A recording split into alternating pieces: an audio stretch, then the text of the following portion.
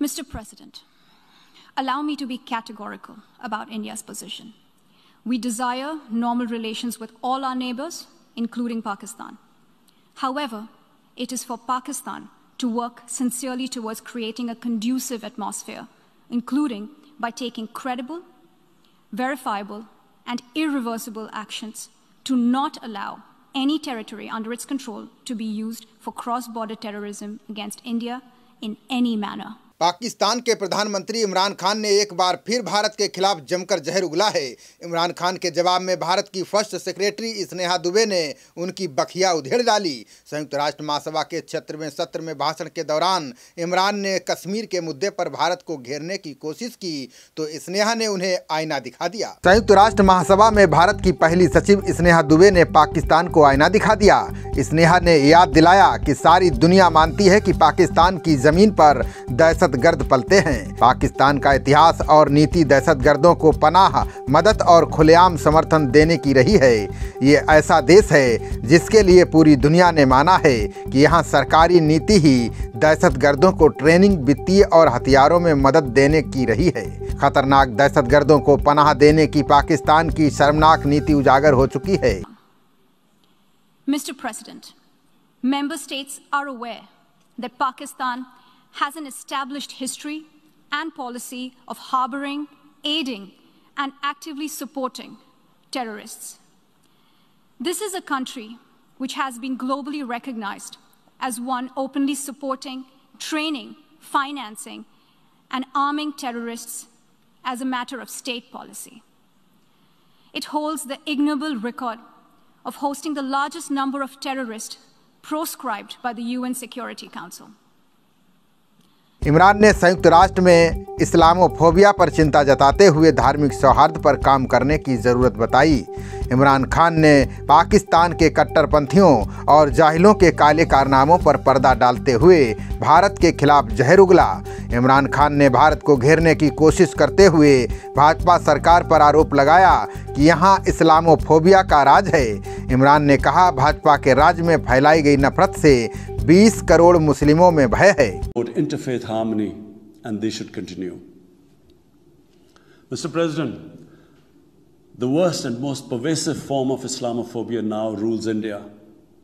The hate-filled Hindutva ideology propagated by the fascist RSS BJP regime has unleashed a reign of fear and violence against India's 200 million Muslim strong community. Imran ने आरोप लगाया कि 5 अगस्त 2019 के बाद से भारत ने जम्मू कश्मीर में एक पक्षीय कदम उठाए हैं। कश्मीर में 9 लाख सैनिकों को तैनात कर दिया गया है। इमरान ने कहा कि कश्मीर के नेताओं को जेल में डालकर मीडिया और इंटरनेट पर बैन लगा दिया, शांतिपूर्ण प्रदर्शनों को दबा दिया। Pakistan desires peace with India as with all its neighbors, but sustainable peace in South Asia is contingent upon resolution of the Jammu and Kashmir dispute in accordance with the relevant United Nations Security Council resolutions and the wishes of the Kashmiri people. Last February, we reaffirmed the 2003 ceasefire understanding along the line of control.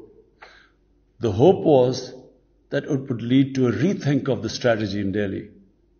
Sadly, the BJP government has intensified repression in Kashmir and continues to vitiate the environment by these barbaric acts. The onus remains on India to create a conducive environment for meaningful and result-oriented engagement with Pakistan. And for that, it must do, number one, reverse its unilateral and illegal measures instituted since 5th August 2019. Secondly, stop its oppression and human rights violations against the people of Kashmir. And 3, halt and reverse the demographic changes in the occupied territory. It is also essential to prevent another conflict between Pakistan and India. India's military build-up, development of advanced nuclear weapons, and acquisition of destabilizing conventional capabilities can erode mutual deterrence between the two countries. Imran को उनके भाषण पर भारत की first secretary Sneha Dubey ने बुरी तरह से धो डाला। उन्होंने कहा कि ये पहली बार नहीं है जब पाकिस्तानी नेता ने संयुक्त राष्ट्र के मंच का इस्तेमाल भारत के खिलाफ गंदा और गलत प्रोपेगेंडा फैलाने के लिए किया है। पाकिस्तान बेकार में दुनिया का ध्यान अपने देश के बिगड़े हालात से हटाने की कोशिश करता है। पाकिस्तान में जहां दहशतगर्द काले कारनामे करते हुए आराम से रहते हैं, वहीं अल्पसंख्यक हिंदुओं और ईसाइयों का जीवन दूभर हो गया है। Mr. President, we exercise our right of reply to one more attempt by the leader of Pakistan to tarnish the image of this august forum by bringing in matters internal to my country and going so far as to spew falsehoods on the world stage. While such statements deserve our collective contempt and sympathy for the mindset of the person who utters falsehood repeatedly, I am taking the floor to set the record straight. Regrettably, this is not the first time the leader of Pakistan has misused platforms provided by the UN to propagate false and malicious propaganda against my country, and seeking in vain to divert the world's attention from the sad state of his country, where terrorists enjoy free pass while the lives of ordinary people, especially those belonging to the minority communities, are turned upside down. Sneha ने संयुक्त राष्ट्र के सामने दो टूक कहा कि जम्मू कश्मीर और केंद्र शासित प्रदेश लद्दाख भारत के अभिन्न अंग रहे हैं और रहेंगे। उन्होंने कहा कि इसमें वो हिस्सा भी शामिल है जिस पर पाकिस्तान का अवैध कब्जा है। हम पाकिस्तान से उसके अवैध कब्जे वाले क्षेत्र को फौरन खाली करने की मांग करते हैं। Mr. President, unlike Pakistan, India is a pluralistic democracy with a substantial population of minorities who have gone on to hold highest offices in the country, including as President, Prime Minister, Chief Justices, and Chiefs of Army Staff. India is also a country with a free media and an independent judiciary that keeps a watch and protects our Constitution. Pluralism is a concept which is very difficult to understand for Pakistan, which constitutionally prohibits its minorities from aspiring for high offices of the state. The least they could do is introspect before exposing themselves to ridicule on the world stage. Finally, Mr. President, let me reiterate here that the entire Union territories of Jammu and Kashmir and Ladakh were, are, and will always be an integral and inalienable part of India. This includes the areas that are under the illegal occupation of Pakistan.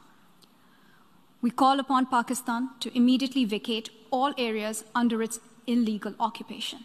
उन्होंने कहा कि भारत पाकिस्तान समेत सभी पड़ोसियों से सामान्य संबंध चाहता है।